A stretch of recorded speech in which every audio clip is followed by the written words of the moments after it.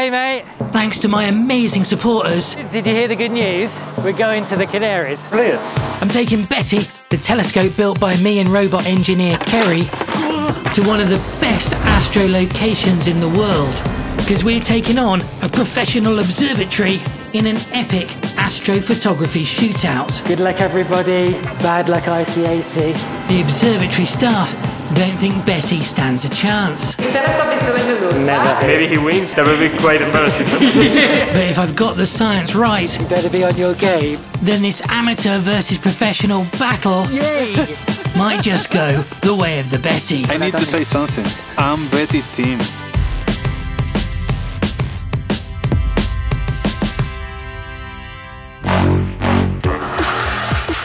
I began working on a budget telescope that could match the resolution of a multi-million-pound observatory more than a year ago. The standard chance it has to be small enough to take abroad. And that's because in the UK, the atmosphere is so wobbly, it jiggles the stars around, which leads to blurry shots. But surely, I hear you say, a diddy-scope like this won't cut the mustard.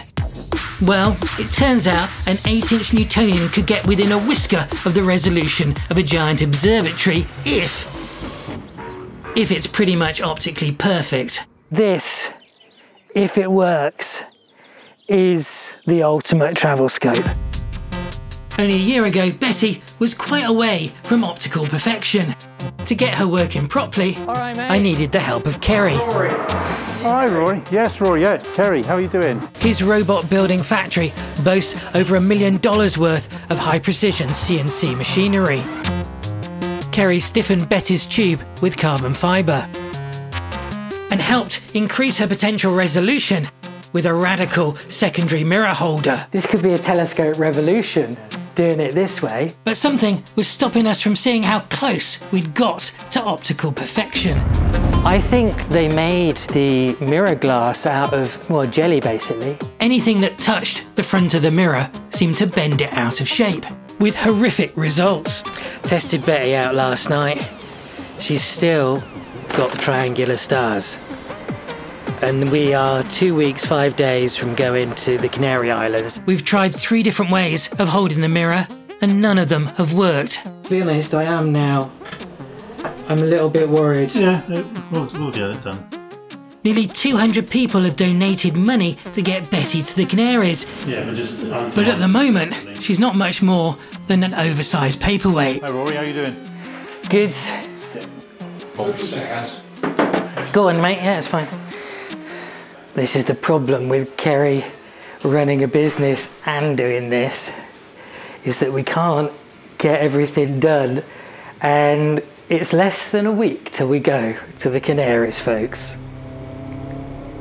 Eek. Sod's Law means that this week, Hi, all right. Kerry's business is running him ragged. I'm going to be 5 minutes. Yeah. And then we'll go in the meeting room if that's all right. Okay, yeah, no problem. Yeah. Realistically, have we got to get Betty finished today? Yeah, today's the last day. Just in time, we find a solution to the mirror problem. We simply glue the mirror onto the backplate. Now nothing is touching the front of the mirror, but we don't have time to test it. What I'm thinking is we're going to get out to the Canaries with virtually no real testing of the revisions we've made. So I think I'm going to have to take a proper tool case with me. So that we can tweak it. Yeah, that's a professional way of putting it. So through nobody's fault, I'm taking an untested telescope to the Canaries. But that's okay, because there's enough in the budget to bring a robot engineer with me. Hi guys, you made it. With some left over to bring a musical genius. Got enough cases? It's mostly carrot. And, of course, a pink rabbit. Let's go! Go that way, I think. With their support, what could possibly go wrong? Hurry up, Rory, they're getting away. Hold up, fellas. We're gonna miss the plane. Our destination is a giant volcanic island 400 miles off the coast of Africa. This volcano goes by the name of Tenerife, and it pokes its head up into an astronomical golden zone. And you can see the golden zone as you fly in. Rory, you're gonna want to see this. It's basically the bit above the clouds, The air up there is super unwobbly, and that's what makes this place special. And those little white dots are the observatories. And in 3 days' time, one of these Goliaths will be taking on Betty in an astrophotography shootout. And if Betty is now optically perfect, then the professional nerds are gonna get a shock. Oh my god, it's so hot. I know. I think I'm slowly dying. Anyway, cheers boys, thank you. Cheers, I've drunk mine. Mine's gone as well. Fingers crossed. We've fixed Betty. Cheers. Chink. Annoyingly, Oh, no. I can't check Betty tonight because we're staying below the cloud line. Next morning, bad news from the robot factory. Kerry unfortunately is leaving us. Work to do. Work to do. He's got to be in Germany on Wednesday. It can't be delayed, so he's got to leave us, fly back to Wales and then go fly out to Germany. 'Twas ever thus. Although we're losing a key player, it doesn't mean we'll lose tomorrow night's match. Tonight, while Kerry flies back to Blighty, I'm going to give Betty her final test in the astronomical golden zone. Hopefully, she won't need tweaking. To get to the astronomy golden zone, you have to climb up through an invisible layer of warm air, known as an inversion layer. This layer traps the clouds and turbulent, wobbly atmosphere beneath it. And when you pass through it, at about 2,000 meters, the climate and vegetation changes dramatically. Wow, it's something else, isn't it? It's like something out of a sort of Martian movie. It does feel like you're walking on another planet. This is where the Apollo testing was done. Really? Moon buggy. Wow. Here, there is almost no rainfall, it's a desert. And the atmosphere is like a mill pond, which means when you look into space from up here, it's like you are in space. Amazing to think that that probably came from there. Yeah. Yeah, and it didn't roll either. Ooh, splat. Before heading off, Kerry wants to have a quick trip to the top of the, what I assume is, the still active bit. You guys can just tell me. You gotta go up, mate. You gotta go up. For some reason, Rick wasn't so keen. But we made him come anyway. Annoyingly, you needed a permit to get to the very top. But it was worth it because A, Rick loved the journey back down. How was that, Rick? That's great. And B, from up the volcano, we spotted the perfect place for Betty's dress rehearsal. What do you think? Very nice. Normally, I wouldn't be able to afford staying in a fancy hotel like this. But this time, I can. We wouldn't be here if it weren't for these guys. These are the guys who helped pay for the trip. Their names are immortalised on this very fancy stainless steel plug, which we are about to screw onto Betty's exterior. What do you reckon, Bunny? You've been wanting to come here for blooming years. Yes, I have, but to the beach, Rory. Here it is. Thank you, everyone. Yeah, thanks, guys. I mean, it is blooming astro dream come true for me. There goes Kerry. Bye, Kerry. Bye. Wrecked that clutch again. Thank you, everyone who has helped make this happen. Tonight, I hope to show you it's all been worth it by giving you a glimpse of Betty's true power. Just gonna get Betty's mirrors lined up with a laser before we begin. Alrighty, she's ready. It's only now I've had the first chance to look up and it is absolutely bonkers. I'm even picking the Milky Way up with live view on my camera. All right, let's see how she does, fingers crossed. With the mirror problem presumably fixed, this should give us our first taste of how close we've gotten Betty to optical perfection. Oh no. Triangle stars. This mirror has been a massive curse. Still, with just glue on the back of this mirror, and nothing pressing down in it, or the front or the sides, and nothing pressing down with it, those screws are not going through the aluminium, we are still not getting perfect stars. And without perfectly round stars, We do not stand a hope. And if we don't stand a hope of matching the big telescopes, you've got to ask the question, what the heck have we done coming all the way out to the Canaries? I mean, it's catastrophic. Now I know the mirror itself is fine, because before coming here, I got mirror making legend Terry Pierce. Hi, Terry. Hello, Rory. To check it out. Just setting your mirror up for you. Thanks, mate. And he gave it a big thumbs up. That's absolutely perfect to the very edge. There's no astigmatism in that. If the mirror's good, then it must be the thing that's holding it that's at fault. I've got 20 hours to get the mirror holder fixed. If I don't, this mission will have failed. I'll look like a complete idiot and I'll feel terrible for the people who kindly donated to make this thing happen in the first place. Something here is causing the mirror to flex, to bend. Something is putting pressure on it. And the only thing I can think of is that the aluminium is bending. And that is causing the mirror to bend. It's possible that pressure from the springs is making the aluminium bend by an infinitesimally small amount. And yet this might be enough, because incredibly the mirror has to be accurate to within less than a wavelength of light. Next morning, It just looks amazing, doesn't it? Betty has got just 10 hours till she takes on a giant observatory. Oh, I'm in the wrong side because the steering wheel's on the other side. And we have to fix the mirror holder before then. I'm going to go off and go to a hardware store and, in my best Spanglish, try and get the stuff that I need to do what I think is going to finally fix Betty. The hardware store is an hour away.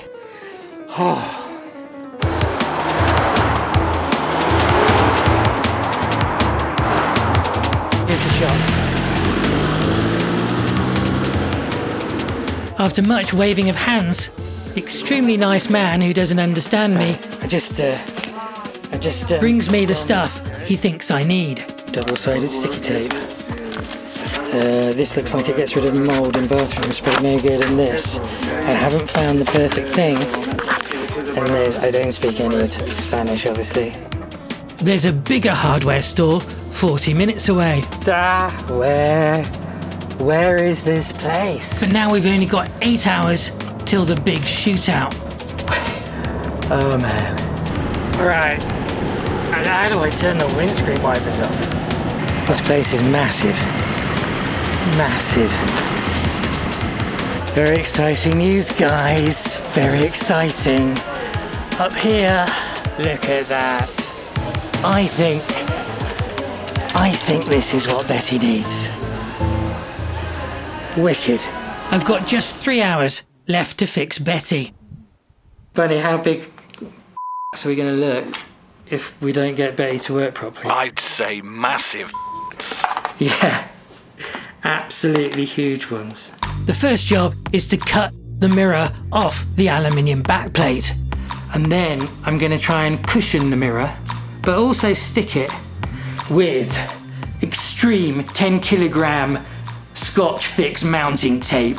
This stuff is 3mm thick and should act like suspension. What I didn't count on was the industrial strength glue Kerry had used to fix the mirror onto the backplate. Oh, scalpel's broken. Okay, we're on to a second knife. It doesn't really get in there. I genuinely don't think I'm going to be able to get this off. This is a massive, massive disaster. Time for the big guns. In an hour, I need to pack up Betty and head off to the observatory. We are so stuffed. As a last resort, I turned to lens cleaning fluid, hoping the alcohol in it might dissolve the glue. And 10 minutes later... Oh yeah, come on. Careful, Rory. Come on. We got through the middle. I'm so glad. Oh, come on. Ah, ha, ha, ha. Yes. Look at this. I can't believe it. You've really done it. Really done it. It's not broken. Mirror is not broken, actually done it. That's part one. Part two is putting it back together. Putting it back together will be easy. We've got just 20 minutes left to get the mirror stuck to the back plate with the nice soft 3mm thick Scotch mounting tape Extreme. Fingers crossed we've now solved the mirror problem. And double fingers crossed it doesn't fall out. I'm excited, folks. I can't help having a little bit of dread in the pit of my stomach. Betty has to perform on one of the biggest stages in astronomy tonight, and I don't even know if she will.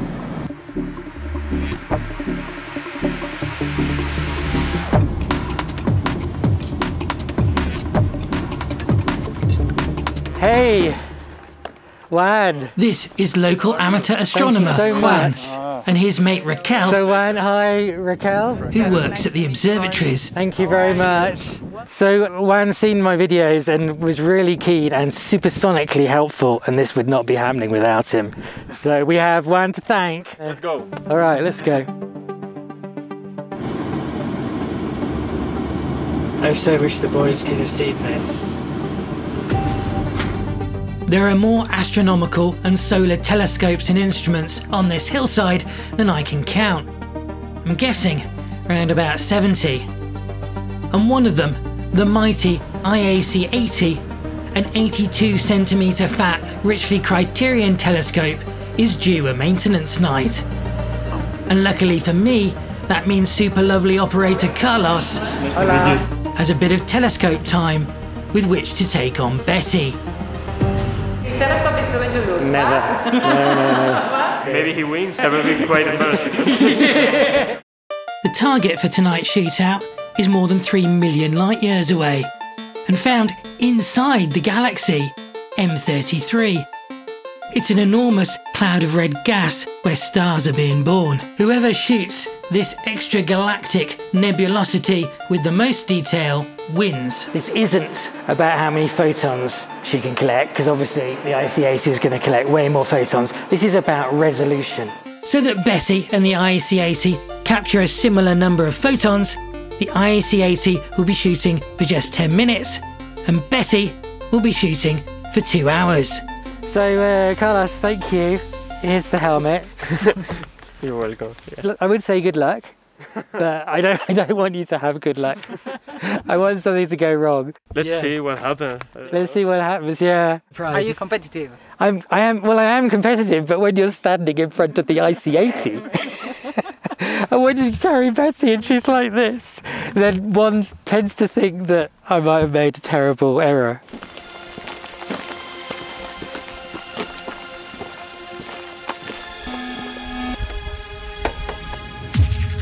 I would hate to get arrested by the astronomy police for having too bright a light.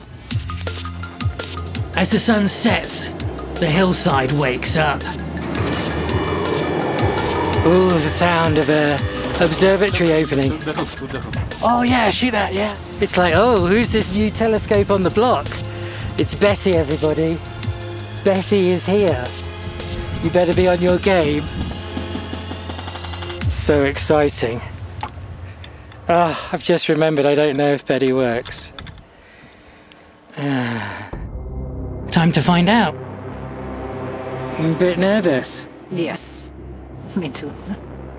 I've got a star. It's slightly out of focus there. First star. Oh, and it's round, everybody. Yay! We've done it. Oh my gosh. It's game on, folks. We are finally going to be able to see if Betty can get close to the resolution of a giant observatory. I'm Betty team. I think that Betty can beat the IC80. In my humble opinion, Betty won't beat the IAC-80, but she might match it. Because all telescopes, no matter how big, are limited in resolution by the wobbly atmosphere. So if Betty is sharp enough to hit that resolution limit, then in theory, her shots will be just as sharp as the IAC-80. But there's a problem. Oh, the breeze. To stay rock steady on this hilltop location, telescopes need a dome to protect them from the wind. Oh, the stars are wobbling. And my test shot of the Iris Nebula is showing clear signs of wind shake. Looks nice. Okay, you're doing good. I'm more determined to beat the IC-80 now than ever. And unfortunately, that means I need to get down off this hill and set Betty up somewhere more sheltered. Thank you guys, thank you so much. It's our pleasure. In 2 hours' time, the M33 Galaxy will be as high as it's gonna get, and that's when I want to be shooting. So really, I need to find a new location and get set up within an hour. Okay, here looks fine. Now, is a black cat crossing your path good luck or bad luck? I guess we're gonna find out. Here, we're really sheltered. I'm by this, I don't know what it is, some kind of water tank thing. Pretty close to the observatory, just down the hill a bit. And because I'm still above the inversion layer, the sky is still incredibly clear. This is an amazing, amazing place. This time-lapse shot covers the 2 hours that Betty was shooting.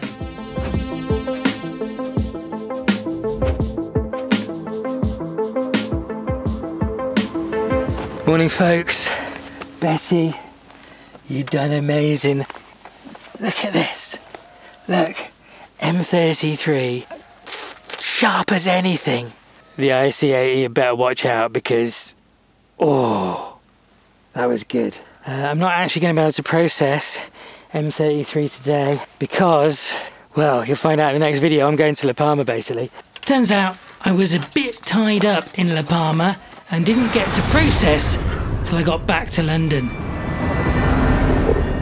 We're back. That La Palma trip was insane. But first thing I did when I got back was process M33. I started last night.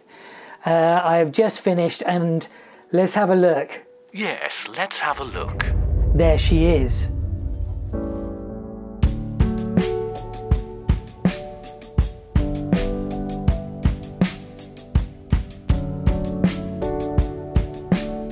It's an amazing shot. I am super pleased with this. Now, M33 is blossoming like a cherry tree in spring with just loads of nebula. And in this spiral arm is the extragalactic nebulosity that Betty and the IC-80 were focusing on. Betty's managed to pull out spaghetti-like detail. And unlike the IC-80, Betty's wider field of view means she's able to get all the nebula in this entire galaxy, including ones I can't find the name for. 3 million light years away this is. It is the most detailed shot I've ever taken. And unbelievably, these blue dots, they are actually stars. All right, now it's time to see how the IC-80 did.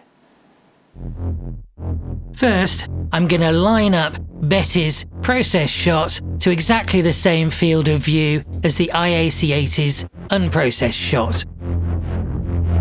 This is Betty. This is the IC-80. Betty, the IC-80. You can't even see any spaghetti bits on that one. Right now it looks unbelievably like Betty has done better than the IC-80. And to be even having this conversation that we think Betty has done better is a victory. But it's not a fair fight, this, because Betty shot in colour, which brings out the spaghetti bits, but also I think I made a mistake. In the last 10 years, cameras have gotten twice as sensitive. Us amateurs have all got ones like this. They're awesome. But many professionals are stuck with the old school cameras. Because our cameras are twice as sensitive as the professional cameras, Betty should have just been shooting for an hour to match 10 minutes from the IC-80. So I have taken an hour's worth of footage shot by Betty, black and white footage, and I've compared it with the 10-minute shot that the IC-80 took. I've sharpened neither, there is zero processing, just an automatic stretch. This is Betty, and this is the IAC-80. Betty, IAC-80. The difference between an enormous observatory and this home-built telescope is there. Look at that. To the untrained eye, it looks like Betty has got incredibly close, and she has. But, and I'm probably the only person in the world who thinks this, I actually thought Betty would get closer. Now it turns out there was something that I overlooked, which is mind-blowing, in fact. And this is the reason why Betty was not able to get even closer to the IAC-80. I didn't find out until the night we were there. I assumed that the wobbly atmosphere was going to blur up both my shot and the IAC-80's shot by about 1 arcsecond. Betty's small size means she can't get any sharper than that anyway. But it turns out, in this incredible location, the atmosphere blurs the shots by much less. We're at 0.4 arcseconds. Yeah, that is the... Wow! We're at 0.4 And today, arcseconds. and tonight is a bad night. It's a bad night. Tonight, this is bad. It's a bad night. The resolution limit is way lower in some parts of this planet than I thought it was going to be. And the only way, therefore, to match the IAC-80 is to actually get a bigger mirror. The mirror would need to be twice as fat. So, yeah, bittersweet in all honesty. In all honesty, I'm really excited because it means if I can take a telescope that's fatter than Betty to an incredible location like that, then we will be able to get results that are twice as sharp, which is just mind-blowing. Sounds to me like he's planning his next mission. Anyway, Here it comes. I need to go back to the Canaries, and I thought to help fund me go back, I could sell some shots of this amazing, amazing galaxy. And after a lot of back and forth between me and one of the best printers in the world, Here it is. I think it looks awesome. They've agreed to make 100 prints. The first one is going to Kerry. Kerry, mate, you can be super proud of what Betty has achieved. She is a remarkable scope. The second one is going to my mate Andy, who lent me a backup mount, which I ended up using. thank you so much, Andrew, for lending me the mount. So there's 98 of these left. That one sold out in a week. This one may or may not, I don't know. They come with a certificate of authenticity.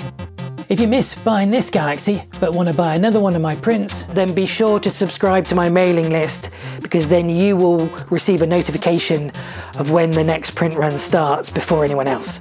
if you want to try your hand at astrophotography, why not check out my website, loads of tips and gear, and links to my affiliate Astro shops, which just happen to be the best Astro shops there are.